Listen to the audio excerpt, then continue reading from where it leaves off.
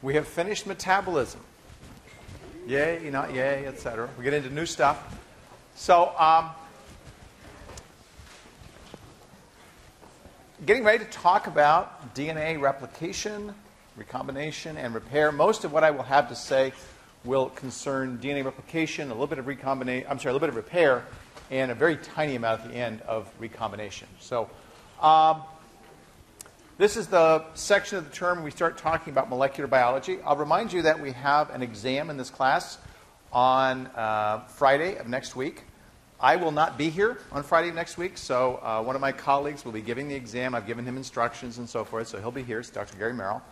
And exam format will be like the exams that the last exam that you had, so there won't be any changes in that. I have built into our schedule a review session on Wednesday, and so I'm planning to use that as the review session because I'm going to be leaving on Wednesday night. I won't be able to, leaving town on Wednesday night, I won't be able to give a separate review session. So my plan, unless I really get behind, will be to have class period on Wednesday be the review session for the final exam. Okay? So keep that in mind. That also means that if you have questions for me about the material and so forth, that we need to connect with me before Wednesday, because I'll be leaving town Wednesday night and I won't be back until the following Monday. Okay? All right, so keep those things in mind as we're going forward. Well, DNA replication is a traditional place to start talking about molecular biology because it was actually our understanding about the structure of DNA that led to the revolution in molecular biology that occurred in the latter half of the 20th century. What we know about DNA structure arose ultimately from the publication in 1953 of a paper by Watson and Crick in an issue of Nature using data they stole from Rosalind Franklin. They published what was described, what we now know as the structure of the B form of DNA.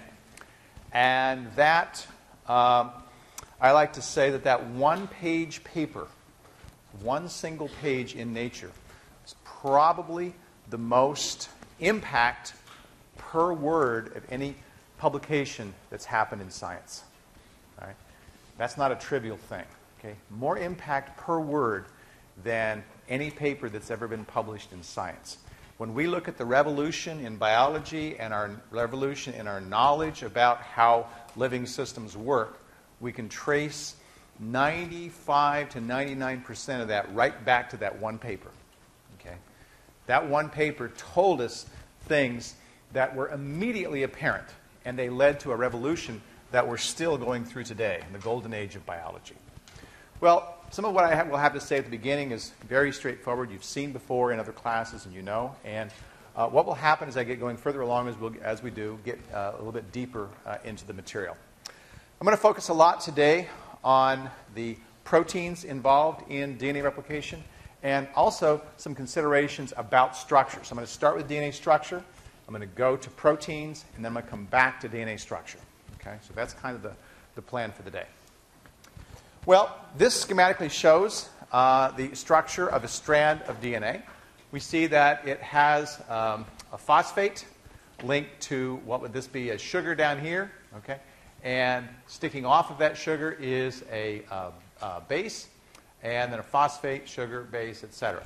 And so the backbone of DNA consists of phosphate, sugar, phosphate, sugar, phosphate, sugar. Bases are internal. And bases are linked to the sugars, but the bases are not linked to each other. It's the phosphate that's linked to the sugar. The link of that phosphate to the sugar is known as a phosphodiester bond. And so you see one of those right there. It's called a diester because it's an ester in this direction, and it's also an ester in this direction. You know that even freshmen in biology in high school know that guanine pairs with cytosine, adenine pairs with thymine, and the forces that hold those together are hydrogen bonds. So as I said, there's no linkage between the two. The only thing that's there is a force, that force being hydrogen bonds between the individual bases that hold them together by attraction. There's no covalent bond between the bases, only hydrogen bonds. Well, we see, of course, that guanine, cytosine, attractions. There are 3 of them, 3 hydrogen bonds between guanine and cytosine, and there are only 2 between adenine and thymine. And that turns out to have implications later when we talk about transcription that I'll remind you of at that time, and also, for that matter, for replication as well. So those weaker bonds that hold together AT base pairs are important things for us to understand.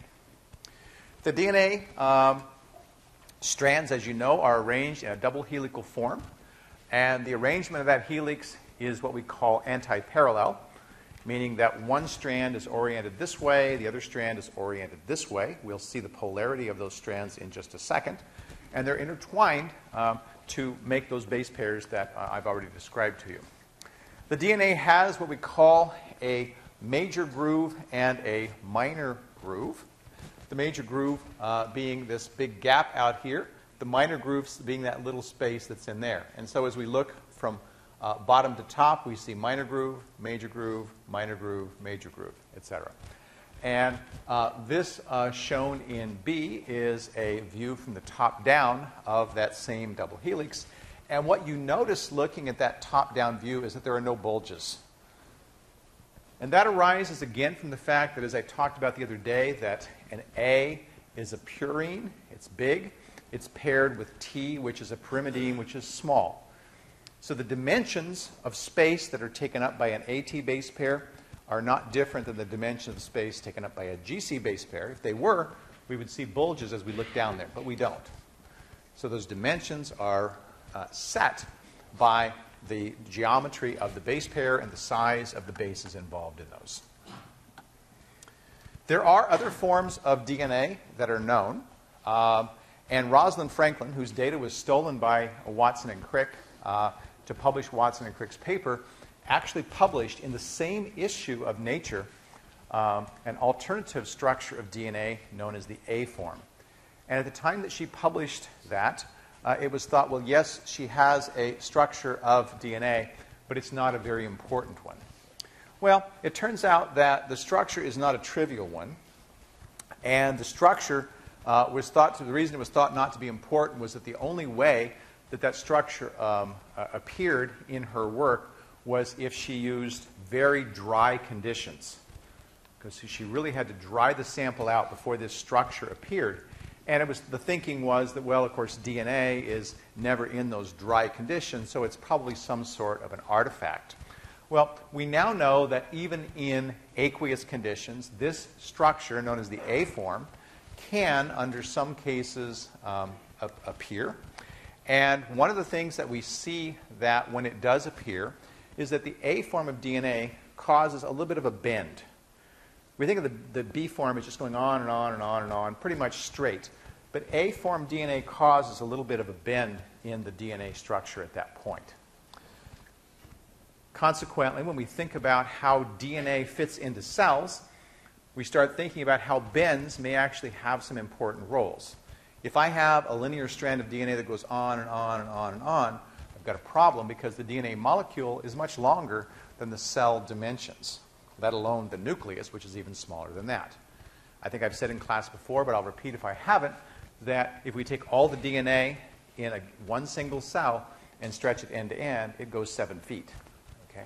So 7 feet of DNA has to be coiled up, and there's many ways of coiling it up, and bends in the DNA may help to facilitate that coiling and packing of DNA that's so important for it. Well, the A form of DNA is relatively rare. The B form is much more predominant. Probably 99% of the time the DNA is in the B form. The A form, however, is not unknown in other systems. The A form of DNA is, in fact, the form that double-stranded RNA forms. RNA can exist in a double-stranded form, and it will always exist in the A form. Okay. Now, there's a third form of DNA that when it was originally proposed, people said, no way. Okay? No way this makes any sense. And it turned out that it made a lot of sense. And let me just describe this to you a little bit. If I take 2 strands and I intertwine them, like I have with DNA, it turns out that there's 2 fundamentally different ways that I can intertwine them. Okay? I can intertwine them one way going up, and it turns out that I can intertwine the other way. backwards, as it were, going up. And we think, oh, that's just flipping it upside down, but it's not. They're fundamentally different. A good example is a phone cord. If you want to see this in person, come to my office and I'll show this to you. But a phone cord is almost always oriented, and this is a single strand, but it's still doing a helix. Okay? It's almost always oriented in one way. That one way is what's known as left-handed. So we talk about the two different ways of putting together strands as either left-handed or right-handed, depending upon how the coil goes. So I can have a single strand that has a coil. This guy has a coil. And I can determine if it's left or right-handed. Now, I'm not going to require you on an exam to look at something and tell me if it's right or left-handed. So I'm just going to show you this, and if you want to see it, I'll be happy to show it to you in person. But the way that you tell if something is left or right-handed for a helix or for a coil is to position your hand along the back side of it and look how your fingers grip it relative to your thumb. If they trace the way that the cord goes across the back, all right, then they are, in fact, consistent with that hand, in this case being left-handed. If, on the other hand, they trace going with the other hand, as I'm doing it here, then they're right-handed. Well, as I'm looking at this, this turns out to be an unusual phone cord because it actually is right-handed. My fingers are tracing up, the up that's there, and I've got it. All right? If I try to do it with this, they cross. If you look at the back strand, the strand is going that way up, and my finger is going that way up. It's making an X. Okay? You probably won't see it unless you're sitting in the very front row. And don't worry about it if you don't, because you don't have to do that. But what I want to tell you is that DNA helices, the B form of DNA, that helix is, in fact, in a right-handed form. The A form of DNA is in a right-handed form. So when somebody came along and said, maybe we can have left-handed DNA, everybody said, well, you would have to interrupt right-handed form of DNA to have that happen. That's not going to happen. Well, Alex Rich at MIT back in the late 70s crystallized a form of DNA, and voila, when he examined the crystals, it was a short stretch of DNA. What he discovered was it was, in fact, in a left-handed form. It has an unusual structure that he called a zigzag structure, and that zigzag took hold, and they called this the Z form of DNA. Well, again, it's one thing to take something in the laboratory and create it, kind of like Rosalind Franklin did. It's another thing to say it has biological meaning, because does this really happen inside of cells? Well, subsequent to that, it has been shown that, in fact, under certain conditions, Z forms of DNA will form in the middle of a DNA that's right-handed, flip backhand, left-handed, and then go right-handed again. Now, some of those conditions, as we will see, include stress. Torsional stress on DNA will cause unwinding to occur to relieve that stress. All right? And it turns out that Z form of DNA, in some cases, may play a very important role in telling cells something. So I'll tell you a very brief story. I'll make it brief, but I think it's instructive. Back in about 2002, when the sequence of the human genome became available, at least the first chromosome was completely assembled. It was chromosome 22, the shortest of the human chromosomes other than the sex chromosome. The shortest chromosome was sequenced. I had a student in the HHMI program over the summer who was working on a project with Dr. Xing Ho. Dr. Xing Ho, who's no longer at the university, had been a postdoctoral fellow with Alex Rich. And so he's very interested in zDNA structures. He was very interested also in aDNA structures. And so Dr. Ho had created an algorithm for determining the likelihood that a given DNA sequence would appear in the A form, the B form, or the Z form. And so he told this student who's working in the students of computer programming, he says, why don't we take this algorithm, you can write a computer program with it, and we'll analyze human chromosome 22. And so he did. That was his summer project. Okay? The student was a sophomore at the time. By the end of the summer, he became the first human being to ever characterize a human chromosome. He was able to map on the entirety of human chromosome 22 the likelihood that any given place in that chromosome was in an A form, a B form, or a Z form. Okay? Well, so what? That's kind of fine and dandy. That's kind of cool. Well, The really cool thing was what happened when they looked to see where exactly was a Z, where exactly was a B in all these things. All right? What he discovered was there was a pretty good relationship between places that form Z and places where genes started. Now that's pretty darn cool, because in a eukaryotic chromosome, there's long stretches that appear to not have any function. There's no genes in there. So cells have to have a way of knowing, where are the genes? Well, if you have a nice flag, which is a very different kind of structure that's there, and the flag is going, hey, here, there's a gene right here, there's a gene right here, the cell has a very nice way of knowing that. Okay? Needless to say, this caused quite a stir. The student got a first author publication as a result of that, which was a very cool thing. And he's, last I heard, was a graduate student at MIT, of all places. So that's kind of cool. So in any event, that's a pretty neat thing. It's one of those reasons I encourage students to get out and do undergraduate research. You can do amazing things, even if you don't think that you can, by working with world-class researchers and doing great things. Many of you know I run the HHMI program at OSU, and I'm happy to have students in that program. So if you guys are interested in this summer's HHMI program, please let me know. We pay students $4,000 to work with a professor 11 weeks over the summer if we accept you into our program. So there's a commercial advertisement paid for by the HHMI. Disclaimer. Okay. All right. So do undergraduate research. I think you'll do great things if you do that. Well, A-form DNA, B-form DNA, and Z-form DNA. A's and B's aren't too far apart. Z is somewhat different. I show you this figure not to give you a whole bunch of numbers to memorize, because I don't think that's really important for you. But I do want to show you a couple of numbers that's in there. If we look, first of all, the very big thing I told you right there was both A and the B form are right-handed helices, and the Z form is a left-handed helix. Okay? The other thing I want to show you is that there are differences in the number of base pairs per turn. So if we go one turn around the helix, how many base pairs are in that? The B form, which is the most common form, has about 10.5 base pairs per turn. I'm going to use that number later today when I talk about strain on DNA. Basically what we find is if we alter DNA composition from 10.5 base pairs to turn to something else, we create strain. Just like if we take a rubber band and we start twisting it, we create strain. So too, if we alter this number, we create strain. And DNA molecules will work to relieve that strain. Okay. So, okay.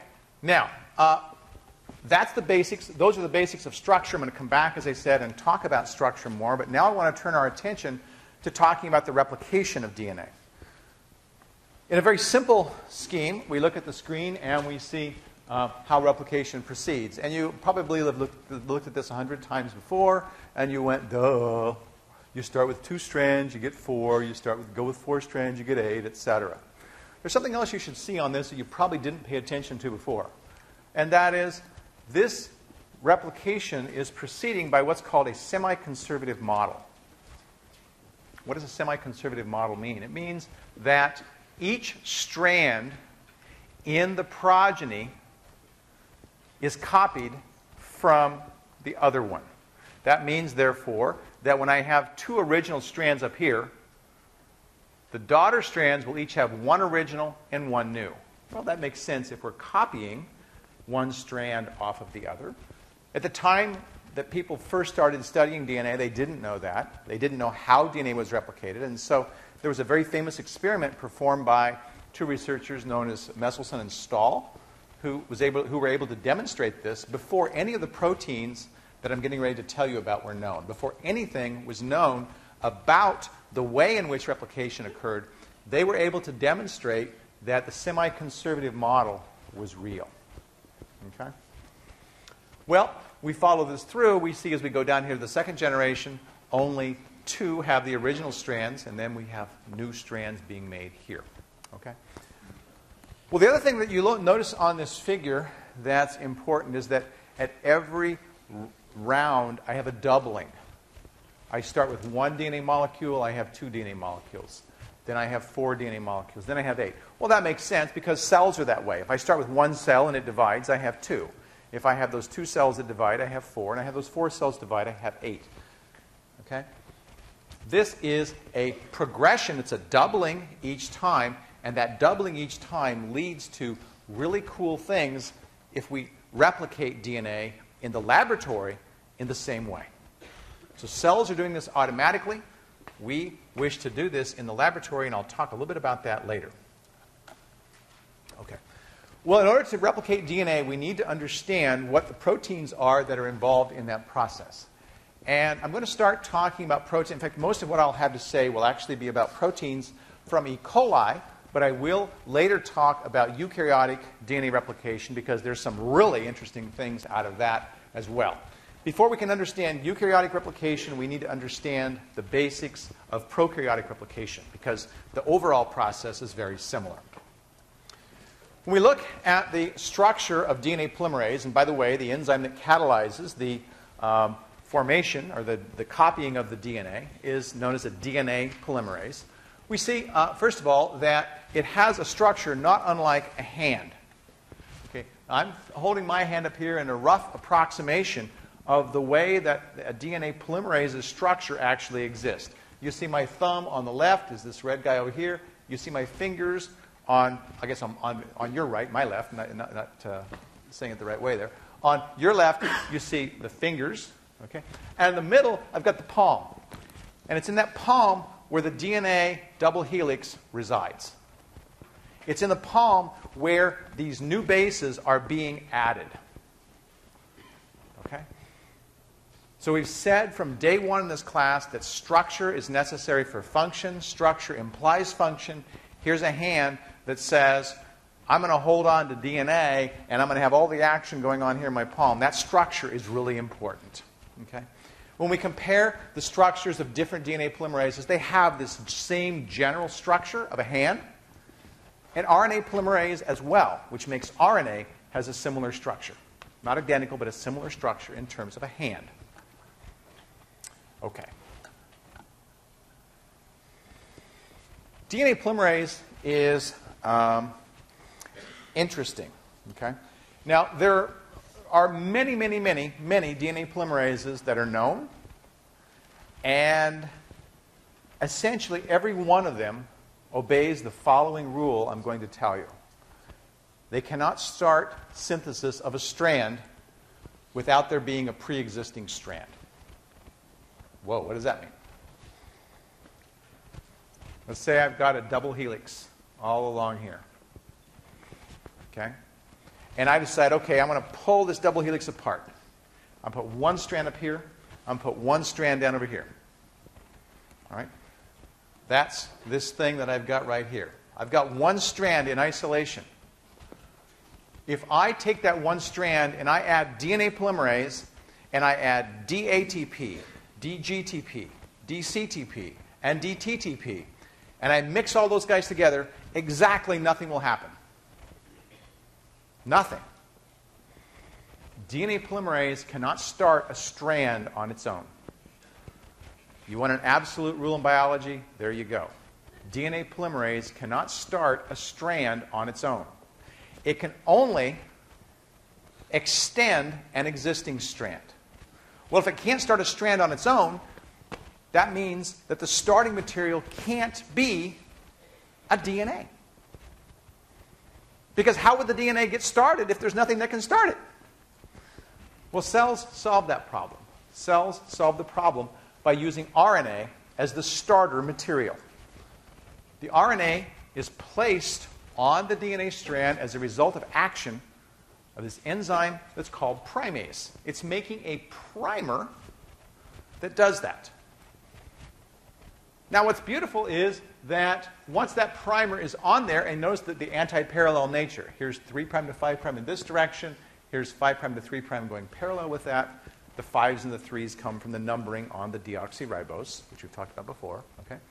And the RNA primer can be extended by the DNA polymerase. So now if I take this situation, I've got a strand of DNA. I've got a strand of RNA that's complementary, A paired with U and G paired with C, etc., throughout here. The DNA polymerase, when I dump in the DATP, the DGTP, the DCTP, and the DTTP, now it's going to make DNA. Bang. Okay? That's cool. It tells us that a primer is absolutely necessary. It also tells us that we've got something that's a hybrid. Look at this. This is part RNA, this is part DNA, but you know that chromosomes, in fact, are only DNA. What does that tell us? It tells us that the RNA has got to be removed and it's got to be replaced if it can be. Well, let's imagine that this guy, we're only seeing part of the picture. Let's imagine that this is a circle. That this circle extends all the way around. It's not a linear piece, but it's actually a circular DNA. And this guy goes all the way around and it's reconnected over here. What's going to happen when DNA synthesis occurs copying that strand that goes all the way around? Well, it's going to get all the way over here and it's going to go head on to that RNA. Everybody picture that? So we've got a circular DNA. And by the way, this is not unusual because bacteria have, as their chromosomal material, circular DNAs. This is what happens in bacteria. They go all the way around. It gets over here. And then something has to deal with that RNA. It has to chop out that RNA. But now we've got a primer of DNA, right? We have a DNA that's been copied all the way over here. The polymerase simply has to continue, and it's filled the gap. So the circle allows the cell to come back, get rid of this thing, and everybody's fine and dandy. Now I'll show you a little bit more of the mechanics of that, but in principle, that's what happens in the replication of an RNA. I'll give you a little clue about something that's really interesting when we look in our chromosomes. Our chromosomes are not circular. They're linear. They have ends. They're not unlike what we see right here. They don't have a way of coming back around. Once they have started and gone inwards, when they're done, what are they left with? They're left with this guy right here. Okay? They're left with this guy right here. This, as we shall see, leads to a shortening of the chromosomes. Every time our cells replicate, because there's RNA that's on the end that can't be removed, our chromosomes get shorter and shorter and shorter and shorter. And that has some very big implications for longevity. Okay? We'll say more about that later, but I want you to understand at a structural level what's happening with replication of a linear chromosome. It causes problems. Okay, well, we're not quite at that point yet, so I need to fill in some of the blanks about prokaryotic DNA replication. Okay? Well, I didn't tell you something. What I didn't tell you was, if we go back all the way around on that circle, I didn't tell you, first of all, how we removed that RNA. And further, what I didn't tell you was, I actually have to, once I've removed it and once I've replaced it with DNA, I actually have a gap. These two pieces haven't been attached to each other. We haven't formed covalent bonds. They just butt up into each other to create what's called a gap or a nick. That gap has to be joined. A covalent bond has to be made between the new strand and the old strand, and that gap is catalyzed, or that gap is closed by catalysis of an enzyme known as DNA ligase. Very, very, very important enzyme. Not just for the cell, because DNA ligase is necessary to make sure we've got a fully intact DNA molecule, but it's also important in a biotechnology laboratory. Because one of the revolutions that's happened in molecular biology in the past 40 years has been due to the fact that enzymes like DNA ligases can be used to join together different DNAs that didn't start together. I've got a double strand over here. I've got a double strand over here. I use DNA ligase. They get glued together. That means I can take a gene for human growth hormone that I can isolate from a human being very readily, and I can join it to a DNA that goes into a bacterial cell, and the bacterium will start making human growth hormone that I can sell. DNA ligase is one of the most important enzymes that's been discovered, and it's known for creating recombinant DNA molecules. It's almost impossible to do that without it. Okay. So DNA ligase does this. If we look at one strand, and we're only looking at one strand now, and DNA ligase will actually work on both strands if necessary. Here's an existing nucleotide. It's joined to the rest of the DNA. Here is the other side. This could be a single nucleotide. This could be a chain as well. DNA ligase catalyzes the formation of a phosphodiester bond. Here's a phosphate. Here's an OH. Here is a phosphodiester bond. DNA ligase is putting those together. There's different DNA ligases. Some of them have different requirements. We're not going to worry about the requirements. The important thing being that DNA ligase is really good at creating phosphodiester bonds and joining these two guys together. Now, the DNA is whole. Okay.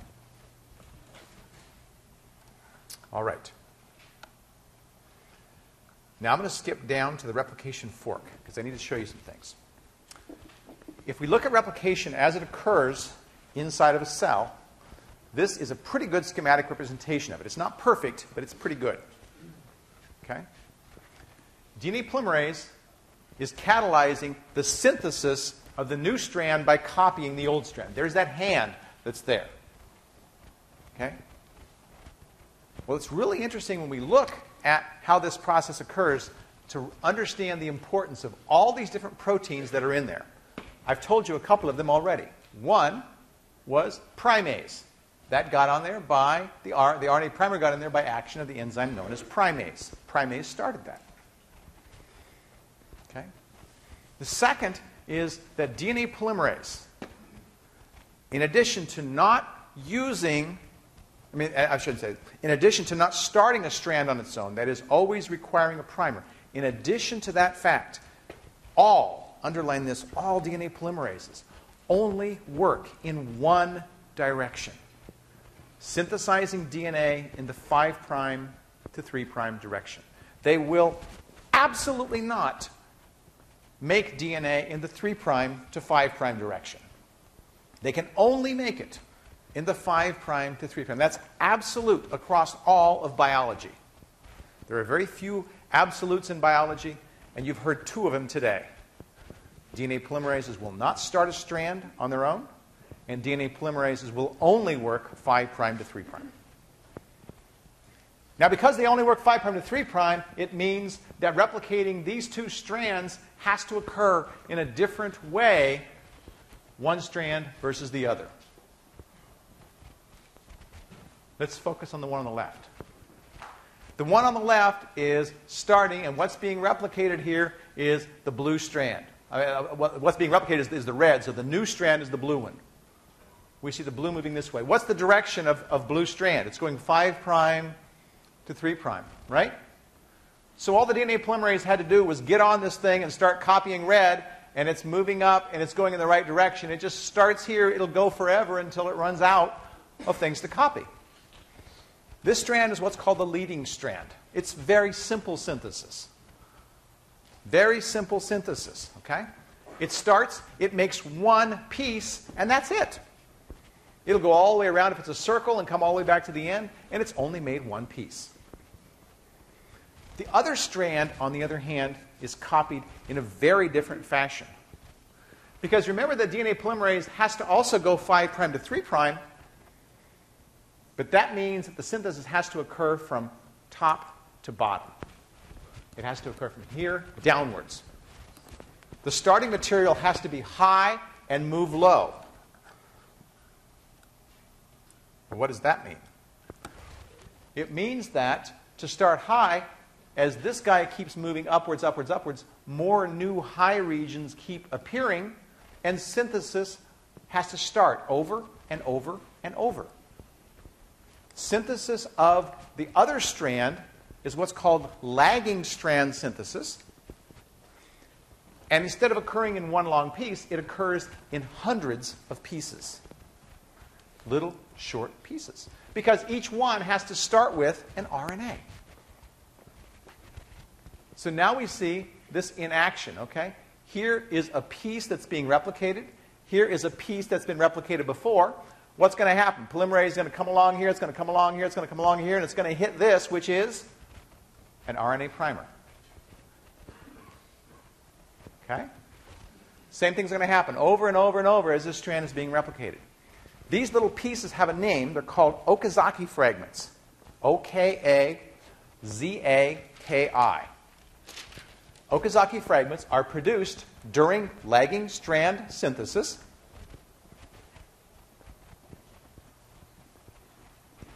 Each Okazaki fragment has an RNA primer followed by a DNA that's made by DNA polymerase. Okay? Now, I haven't told you yet how those RNA primers get removed, but I'm going to tell you that in a minute. So before this strand is completed, the RNA will have to be removed and replaced by DNA, and DNA ligase is going to have to tie all of those pieces together. Okay. Well, I'm getting a little ahead of myself. There's other proteins here that I want to tell you about before I tell you how the RNA primers are removed. Okay? You see some of them on the screen. SSB. What is SSB? SSB stands for single-stranded binding protein. Why do we have, or not we, or we have them as well, but why do E. coli have a single-strand binding protein? All right? Look at this right here. There is one strand sitting out there facing the world. It's in a much more tenuous state than these two strands are up here. If I damage the blue strand up here, I know how to copy or replace it by copying the red strand. If I damage the blue strand right here, what's going to happen? Everybody's going to fall apart. To protect that single strand and keep it as much as possible from damage, single-strand binding protein is essential to cover it up. And it turns out single-strand binding protein works with the DNA polymerase nicely. It helps the DNA polymerase to do what it does, which is copy that strand. So single-strand binding protein has a very important protective function. Primase, I've already said primase. Ligase, I've already said what ligase does. Now, one of the most remarkable proteins is right here. It's called helicase. Helicase is absolutely awesome, especially in E. coli. All right? What does helicase do? Well, think about what has to happen in order for replication to occur. You see this single strand here? That meant that this duplex had to be pulled apart. If you're going to make a single strand, you've got to pull apart two strands. DNA polymerase doesn't pull it apart. DNA polymerase is good at copying things. It's not so good at pulling things apart. A separate protein is needed to pull things apart, and that protein is called helicase. Helicase unravels DNA, and it unravels DNA at a remarkable rate.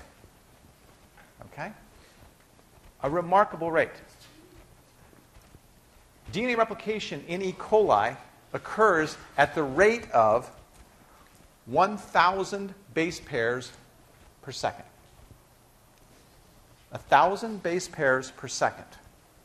That's pretty mind-boggling, especially when you consider that it makes one error in about every 10 million base pairs. Imagine typing at 1,000 characters a second and making one error every 10 million times you type something. Pretty hard to do. Okay? Polymerase is really good. But in order for polymerase to work that fast, the helicase has got to be unraveling things. And if I have 1,000 base pairs, that means I have roughly 100 turns of DNA that have to be unwound, because it's about 10 base pairs per turn, 10.5. About 100 turns per second get unwound. That means that the helicase has to be spinning at 100 turns per second. If you translate that to minutes, that means that the helicase is operating at 6,000 RPM. Your car would be in trouble when it hits 6,000 RPM. Here's a nanomachine that does it without even blinking. Nanomachines are pretty incredible. Helicase is unraveling DNA because it's spinning at 6,000 RPM. That's really remarkable. Okay? Well, if this guy is unspinning DNA at 6,000 RPM, what do you suppose is happening to DNA as I pull the strands apart up here? I'm stressing the heck out of it. You got it. Okay? This DNA is going to get really stressed, and needless to say, if I go for any period of time without relieving that stress, what's going to happen is DNA is going to end up wound in a knot. Well, I don't want my DNA in a knot. Ahead of the polymerase is another enzyme that helps to relieve that stress.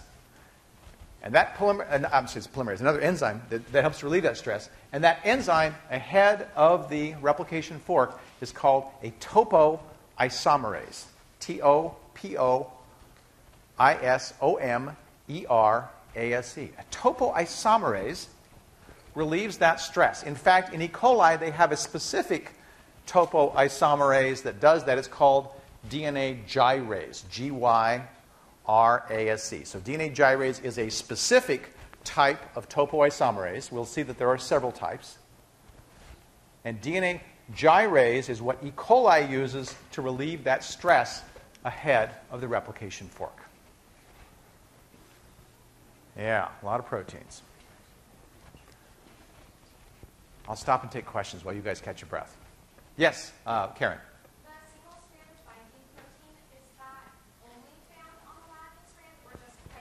Yeah, her question is single-stranded binding protein only found on the lagging strand? It's primarily found on the lagging strand. But any place in the cell where single-stranded DNA appears, single-stranded binding protein has a very good affinity for it. Yes, sir? For DNA polymerase, where does it know when to start and stop? Oh, good question. So his question is, how does DNA polymerase know where to start and stop? It turns out that to start, it takes assembly of a complex in the cell. And I'm going to talk about that when I talk about replication initiation later. But that's a very important point. It does not start in a random place. No. Yes? Oh, good question. Where's helicase getting the energy? What's the gasoline of cells? ATP. It takes a lot of ATP to replicate DNA. A lot of ATP to replicate DNA. So when I talk about cells having to get ready for division, and I say that there's a big commitment of energy that's there, think about how much DNA it takes to spin a motor at 6,000 RPM. That energy has to come from a lot of DNA. Absolutely. Back here. Jared.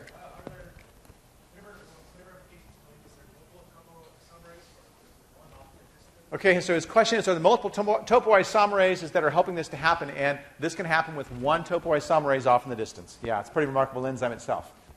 Yes, sir. Did you have a question? Okay. All right. Now, this is pretty remarkable, I have to tell you. Okay? Oop, there we go. Hopefully nothing important there. This requires, there's one other protein I want to tell you here. One other protein, all right? Now, this starts to get into the different kinds of DNA polymerases that are there. You only see one DNA polymerase here. And in fact, the polymerase that you see isn't completely accurate because it turns out there's not a polymerase here and a separate polymerase here. These two guys are the same polymerase. This is what's known as DNA polymerase 3. And polymerase 3 has two heads, two hands. One hand working here, one hand working over here. The hand over here has a very different kind of a job than the hand over here, but they're joined kind of like this. Has to rotate back and forth, doing its thing. Okay. So these two guys shown as separate polymerases are the same polymerase. Now there is another DNA polymerase that's involved. Okay? It's not shown on this figure, but I'm going to describe it to you in a second. But before I do that, I need to tell you something about DNA polymerases. When DNA polymerases were first discovered, Arthur Kornberg, a researcher at Stanford, purified out of something like 30 pounds of E. coli mess. And by the way, E. coli is the stuff in your poop that really stinks. So you can imagine what 30 pounds of E. coli was like to work with, right? Tell your graduate student, you go purify that enzyme, right? They purified out of that a DNA polymerase that they said, we figured out what replicates DNA in the cell. And they called it DNA polymerase. And they discovered that, well, it didn't work very well because they knew how fast DNA had to replicate in order to support cell division. They knew it was about 1,000 base pairs per second. But this DNA polymerase poked along at maybe 10 or 20 base pairs per second. Kind of odd, right? Did we have hundreds of these working at the same time? Turns out that they knew that there was only two working at any given time. Okay? So they said, well, you've worked with 30 pounds of poop, and we didn't find anything. You're going to go back, and you're going to find what really is there. So they went back, and they found another polymerase, and by this point, they said, okay, this is DNA polymerase 2. And when they analyzed it, they discovered it didn't work very well at all either. Well, by this point, the graduate students are getting a little wound, a little unhappy with having to dig through this stuff, and they convinced them to make an even bigger mass of poop. And it's not poop, it's the bacteria of the poop. Okay? And after a long search, they finally found, in very, very trace quantities, they found another polymerase they called DNA polymerase 3. So the first one they called DNA polymerase had to be renamed. It was DNA polymerase 1. The second was DNA polymerase 2. And the third one was DNA polymerase 3. Well, the reason they hadn't found the DNA polymerase 3 originally was if you only need a couple of them to replicate a chromosome, you only need a couple of copies per cell. The DNA polymerase 1, on the other hand, was present in a few thousand copies per cell. Well, what the heck? It was much more abundant, but it had a fundamentally different way of replicating. DNA polymerase 1 will replicate DNA, but it does the following thing. It gets onto a DNA and it falls off. It'll replicate for maybe 100 base pairs, and then it falls off. Not a very useful quality if you want to replicate a whole chromosome. They found, on the other hand, that DNA polymerase 3 would, in fact, once it got onto the DNA, it wouldn't let go. It was very what we call processive. DNA polymerase 3 was very processive, meaning it would get on and stay on for the ride. DNA polymerase 1 was very progressive, meaning it would make something and it would progress to something else. It would leave. Well, what was the fundamental difference between the two? Structurally, they both had sort of hand-like structures. It wasn't the hand and the ability to hold on. It turned out it was another protein.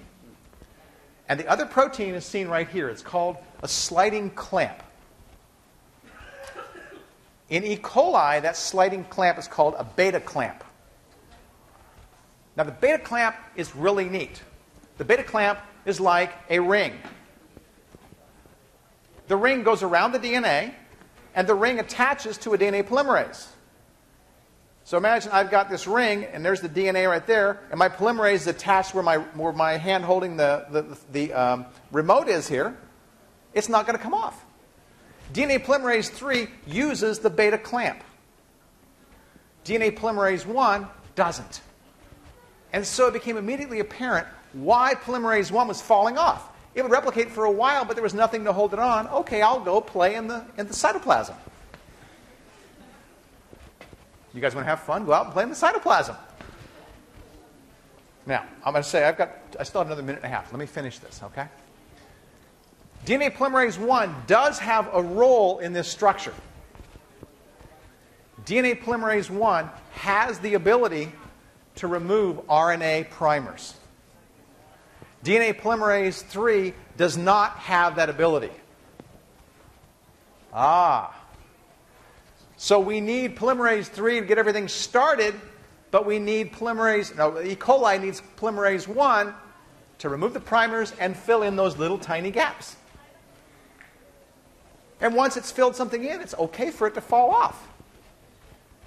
Its structure and function are matched. Okay? That clear as mud? Okay, so I'm going to come back. I'm going to say more about both of those on Friday. Have fun. Yes, sir. I have some questions.